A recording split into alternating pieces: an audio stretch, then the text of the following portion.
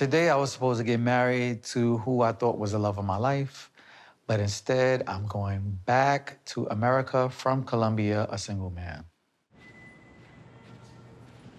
It's really easy to look at the situation and think that we broke up because I didn't like his friend, but all I was asking for from Carlos was honesty and to be made a priority, but he couldn't give that to me. He didn't choose me, but I constantly choose him. I choose him over and over and have his back no matter what. And when it got down to it, he didn't have mine.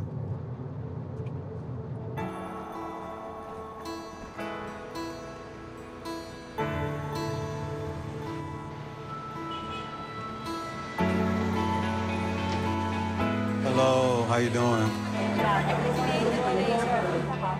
Los Angeles, California.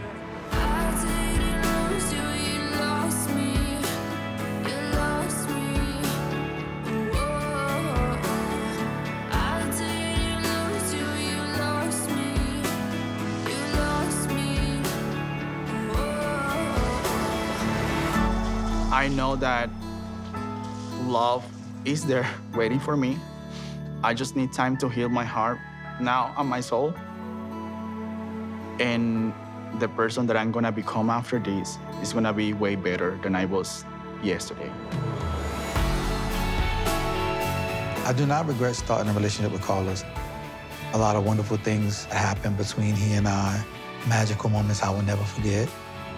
I'm moving on to continue my journey in life and hopefully find someone who I can share it all with.